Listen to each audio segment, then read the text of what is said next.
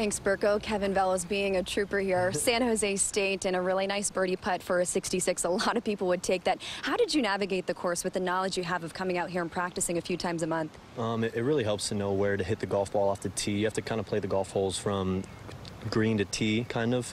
You got to look at where the pin is to make sure you're in the right spots, and I think that really helped me out today. I was able to put it in the right side of the fairway and get my approach shots decently close, give myself a lot of looks.